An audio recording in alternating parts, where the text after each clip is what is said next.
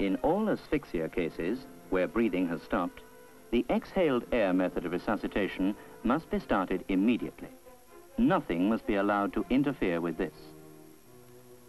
However, in many such asphyxia cases, it is possible that in addition to respiratory failure, the heart may stop beating as well. It is with such cardiac arrest, should it occur, that we shall now be dealing.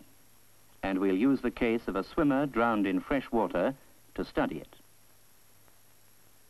But first, let's consider the background to cardiac arrest.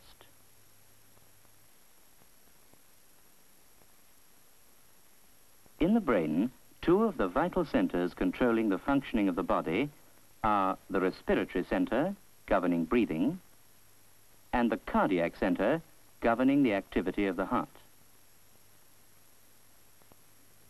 In asphyxia, when effective respiration is interrupted, the oxygen supply to the brain fails, and the respiratory center soon stops functioning. Unless the oxygen supply is quickly restored, the cardiac center will fail a little while later. This means that the heart will stop beating, and unless the circulation is restored urgently, death is inevitable. We can think of the sequence of events like this. Normally, the rhythm of respiration and heartbeat continue together. If respiration is interrupted, for a while the heartbeat continues, but becomes weaker and irregular until it also stops. The time interval between respiratory failure and cardiac arrest is important. In electric shock, the two may happen simultaneously, and there is no interval. In freshwater drowning, the interval will be of the order of 2 minutes. While in drowning in seawater, it may be up to 5 minutes.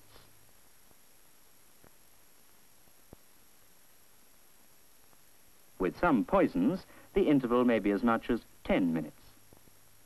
It is during this interval that one would hope to start exhaled air resuscitation, as it is unlikely that the heart will stop once EAR is started. However, if cardiac arrest does occur, the longer the delay in restarting the heart, the more likely is permanent damage to the brain or other vital organs. In this condition, where both functions have failed, both EAR and closed chest cardiac massage must be carried out together until the heartbeat restarts. Thereafter, EAR continues alone until natural respiration is restored.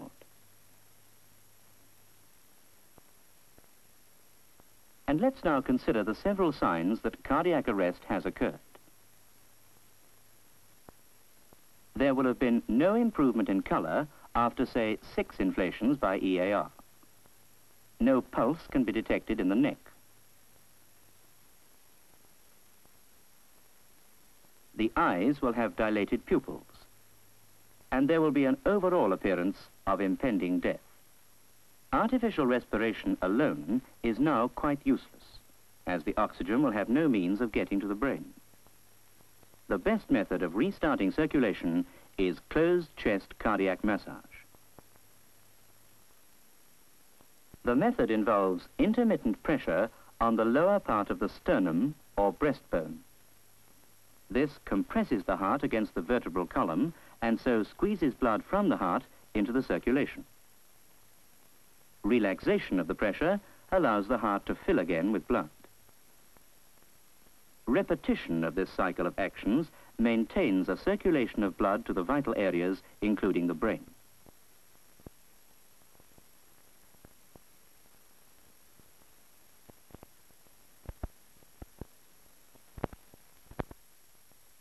So that we can examine the method slowly and carefully, we'll first watch a demonstration of cardiac massage alone on a perfectly healthy individual, although it must be remembered that there is no occasion when CCCM will be used without artificial respiration as well. The first thing to do is to get him onto a hard surface. A bed or other soft surface is no good for closed chest cardiac massage. Then, the rescuer feels for the lower half of the sternum, on which he places the heel of one hand. The other hand covers it, And with his arms straight, the rescuer is now in position to begin. He will show us first in slow time. To start with, he applies a downward force to the chest by bringing his weight to bear vertically over his hands. If this were a truly unconscious person, a movement of the sternum of 1 to 1.5 inches would be achieved, and that would squeeze blood from the heart. When the rescuer takes his weight off his arms, the sternum is allowed to return to its normal position. This causes the heart to fill with blood again. This process of compression and relaxation is sufficient to produce a circulation of blood in the body, and when carried out properly, at a rate of about 60 pressures a minute, 1 a second, it will restore the blood pressure and a pulse could be felt. But now, some words of warning. First, with a conscious person, the full movement of 1 to 1.5 inches is not possible and should not be attempted. Secondly, cardiac massage must not be carried out on an unconscious person if the heart is still beating, and we must be quite sure that it has stopped. The signs already described are evidence of this, namely, no pulse in the neck, no response to EAR, and widely dilated pupils. And now, a third word of warning. It should be remembered that pressure here, if greater than that needed to produce adequate depression of the chest, may damage the ribs or cause rupture of the underlying organs. In particular, it may damage the liver, or it may damage the heart. If pressure is applied in the wrong direction, it will be inefficient. If pressure is applied too high, it is useless. If too low, it is dangerous to the liver. And if applied to one side, it may again damage the ribs and underlying organs. So, the right pressure, in the right place, in the right direction, is essential.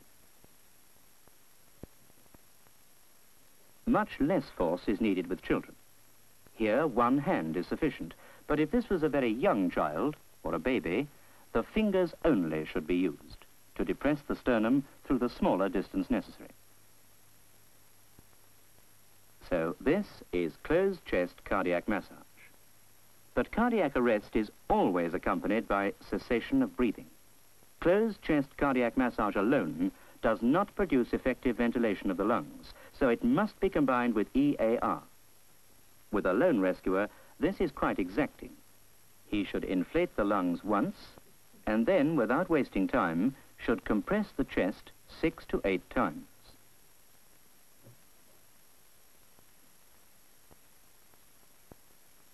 Another inflation, then 6 to 8 compressions, and so on. This double process is very much easier with 2 rescuers. They time their actions very much as the solitary rescuer did. First, an inflation, then 6 to 8 compressions. Another inflation, and then 6 to 8 compressions, and so on.